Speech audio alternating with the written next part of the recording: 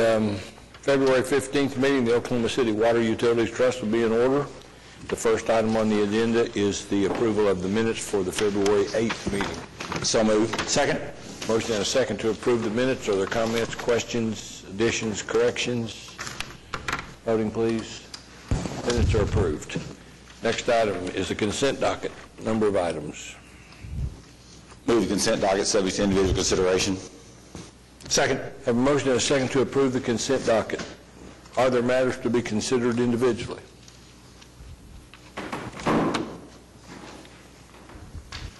Hearing none, voting please. Consent docket's approved. Next item is the plans and specifications. One item.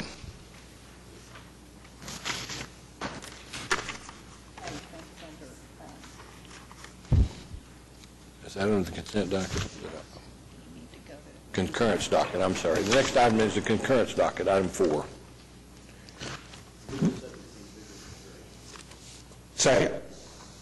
Motion and a second to approve the concurrence docket. Do we need to talk about either one of these items separately? I have a question, Chairman.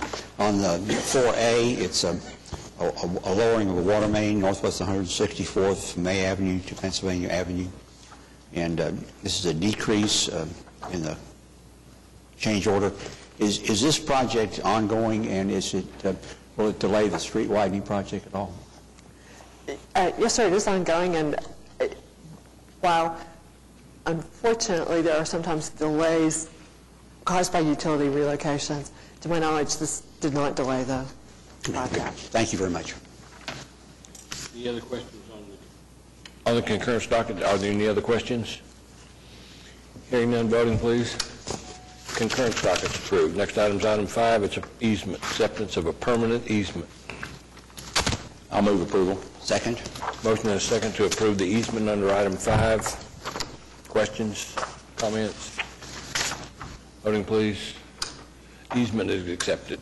Next item is item 6. 4 reports. Will we accept the reports? Second. Motion and a second to receive the reports. Are there matters to be discussed separately on any of them? Mr. Chairman, your financial advisor, Dennis Whaley, is here to visit with you briefly about item D, if that's acceptable to you. That's fine.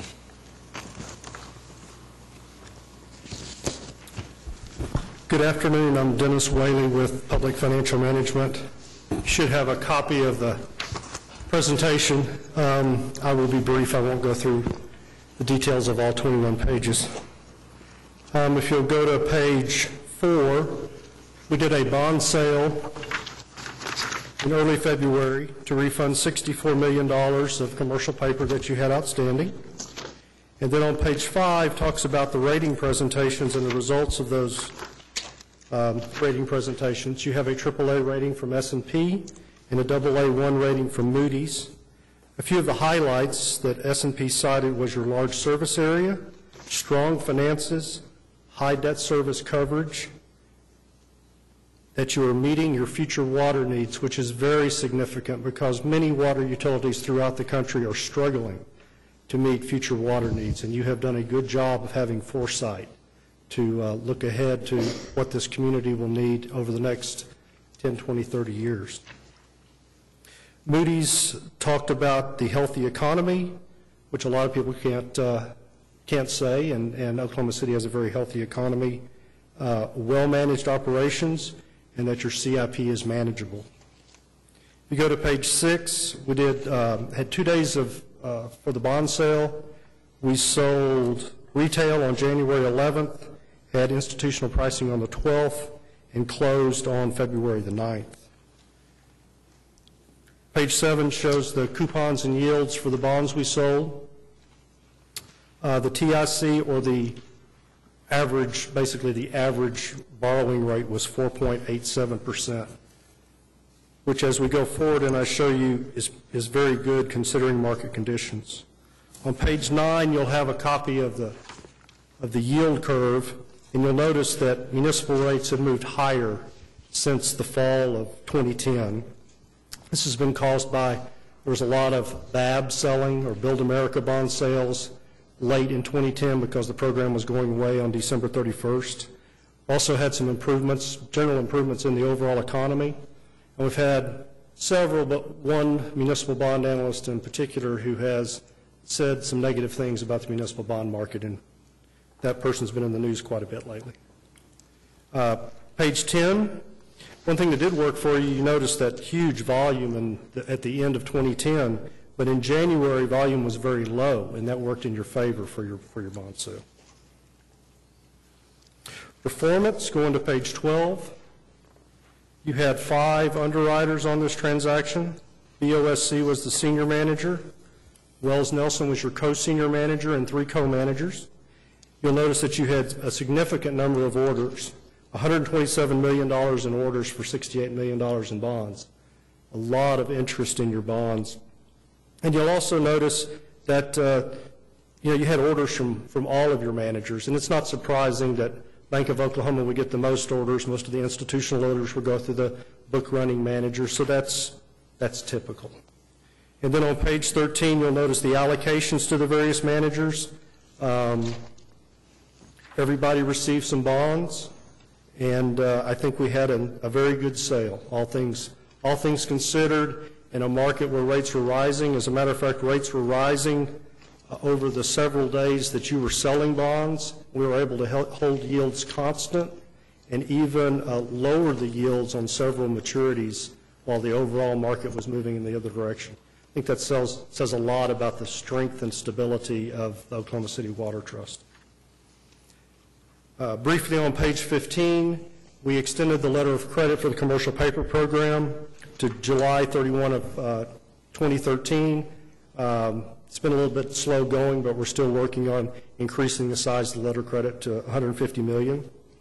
Page 16, although we talked earlier about the blue line, long-term rates going higher, short-term rates have stayed very low. Page 17 just reiterates that. You'll notice going from the bottom line to the top, that goes September of 10, December 31 of 10, and February 4 of 11. Although short-term rates have stayed very low, we've had a significant steepening of the yield curve. Page 18, this was done prior to the takeout of the commercial paper. We currently have $1 million in CP outstanding, but the thing to notice here is your borrowing rates in your commercial paper program, 28 basis points, 30 basis points, extremely low borrowing rates. The following pages are just information that I've given in the past. Just shows when your letter of credit expires, a summary of your tax-exempt program, and then your outstanding long-term debt. Overall, outstanding bond sale, and I'd be happy to answer any questions.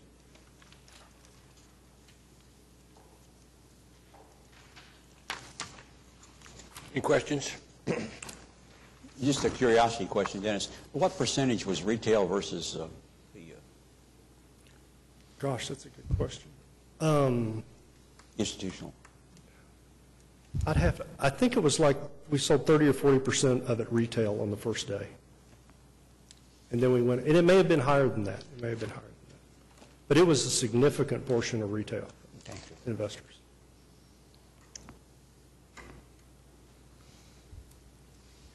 No questions, I guess. Thank you. Thank you. So we have a motion and a second to receive the reports on item 6. So move. Voting, please. Reports are received. Item 7, items for individual consideration. The first one is item A, the ratification of the trust payments. Move approval. Second. Motion and a second to approve item A. Comments? Voting, please. Item 7A is approved. Item 7B, resolution authorizing municipal council's office to initiate an eviction proceeding under the Oklahoma Residential Landlord Tenant Act. I guess that's at Kitchen Lake, right? Move we adopt the resolution. Motion and a second to adopt the resolution. Other questions, comments? Voting, please. Resolution is adopted. Item 7C, receive Turnpike Authority utility license. Move approval. Motion and a second to adopt item 7C. Comments? Voting, please. Resolution is approved, or the license is received, I guess. Next item is a resolution. Item 7D, resolution to purchase a Multitrode pump control system. Move approval. I'll second. Motion and a second to approve item 7D. Comments? Right at 70. 70? Yes. And were these selected for any particular reason for new pumps? They are more critical, more susceptible to potential overflows, or it's a variety of things. It can be less capacity, for example, no backup generator at that location, less overall wet well capacity to hold flow. In the interim, they're going through them one by one, prioritizing based on most likely environmental or community impact if they don't have data. Do you get complaints from the neighbors, housing additions near these places as far as their operations are concerned? Yes, from time to time. Some facilities are better than others. Some are fully underground, and they look like a small substation site. Others are more obvious, depending upon the individual, when the structure was built and where it is. Most of the time we get requests for screening of operations. We do a pretty good job of noise control generally, unless, again, there's something external, a pump that's running on the outside, which we don't have many of those anymore. But the key thing is make it look less industrial without creating, I think another issue for neighbors is they don't want an unvisited facility that doesn't have people there all the time, to look abandoned either. And so the right mix of landscaping, but ability to see through the site to make certain that there isn't any hanky-panky going on inside, or the kind of neighborhood issues we got. Thank you. Further comments? We have a motion and a second to approve the item. Voting, please. Item's approved. Last item on the agenda is item 7E, which is a presentation and approval and amendment to the enterprise services contract with Kubra. Mr. Chairman, Mr. Weingart's going to help us with this issue. Kubra is our bill, print, and mail contractor. Go ahead and go to the second page, Lee. Mr. Chairman and trustees, this next item right here is a proposed three-year renewal to the existing contract, which was a three-year contract initial term. We selected Kubra as a part of an RFP process previously and had in place the ability to do annual renewals thereafter. There are a number of projects that we need to proceed on that we think will take some period of time, and it's worthy of a three-year renewal to conduct that work. The primary services will be the continuation of the existing printing and mailing function and the electronic email notification process that we have in place, along with some proofing processes that we do prior to mailing our bills. One of the things that has happened with Kubra over the life of our past three-year period is they have bought up a lot of their competitors. One of their competitors was in Coppell, Texas, and it takes about 3 days for mail to reach our customers when it's mailed from their current location in Nashville, and it's proposed that they move their printing and mailing function to Coppell, Texas, next to Dallas, and it will reduce our average day time by 1 full day. And so that's one of the initiatives that they'll be pursuing, in addition to others. Go to the next slide. Page 3. Covers the current services. The document design services, we planned on doing a bill redesign during the first 3-year term, but with other initiatives, we didn't quite get to that, so that's included again in the renewal term, thinking that we'll be able to get to a new bill design as a part of that process. KUBRA also performs a presentation of our bill image to banks and credit unions for people that go to their banks and credit unions' online services to pay their bills. They use something called a bill consolidator service. The last bullet on page 3 there, you'll see that. That's what that is, where you go to the bank and pay your bills. They can present our bill image right there on their own websites. Next slide. Possible future services. Included in the past contract was the option for us to obtain other services that KUBRA offers their clients, and we retained those possibilities in our renewal contract that the trust could choose to take on those if it chose to do so. One new thing is the intelligent mail barcode. The post office, that's a new program for the post office. They want large mailers like us to move to an intelligent barcode to get the most preferable lowest rate for postage, and that will be one of the initial initiatives that we will want to pursue to get the best lowest cost rate for postage. Included is also the possibility of moving to the full electronic bill presentment and payment module. Right now we have the email notification, but you have to go back to okc.gov to view your bill image. This process that lots of utilities use is we actually send you a PDF of your bill. You can open it up right there and pay it right there without having to enter in your account code information and such, and you can see your bill right there. It's easier for the customer to do that.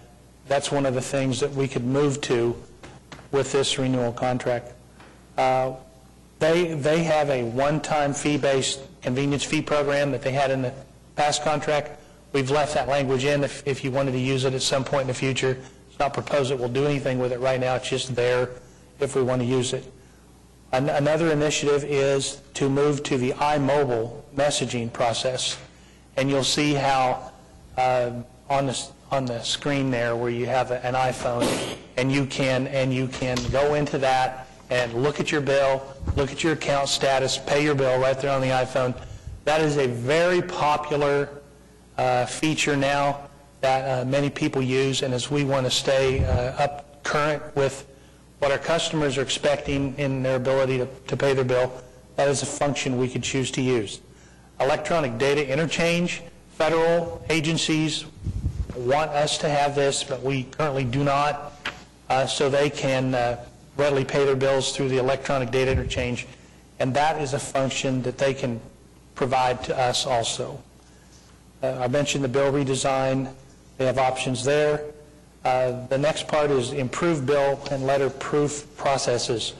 The process that we currently use was developed for us as a part of our Go Live for SAP. In that process, they've learned that that's now a unique opportunity for them, and they've enhanced it where we can do additional proofing capabilities, checking and things like that. And so they're expanding that system, that proofing ability for us.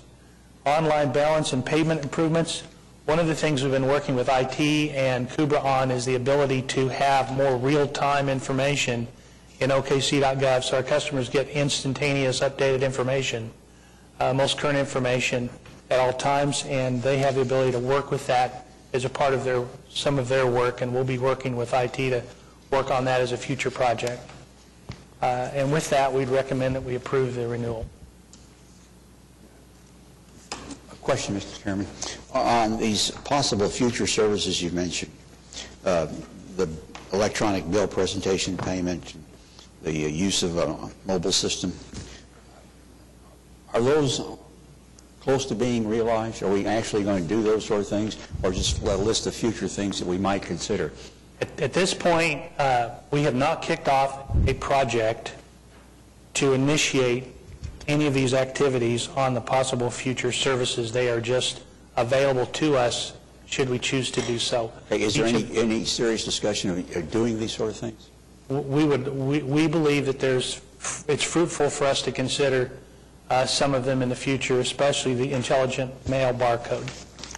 But we also owe Auckland some information about which we recommend and which we don't, selecting the critical few rather than the many. Because, these are services that we want to consider, but a lot of operations already provide these kind of things.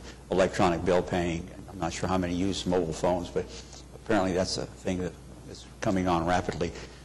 It would seem like that it would be to our benefit to get as much of this done electronically to eliminate the paper flow, bookkeeping associated with it. Let the computers do it all. And it seems like there would be some savings that we could realize there, in addition to providing our customers with some service. What percent of our customers presently use automatic debiting? About 20,000 accounts, about 10%. So that really hasn't grown that much. No. Back when we kicked it off, it was like at 8%.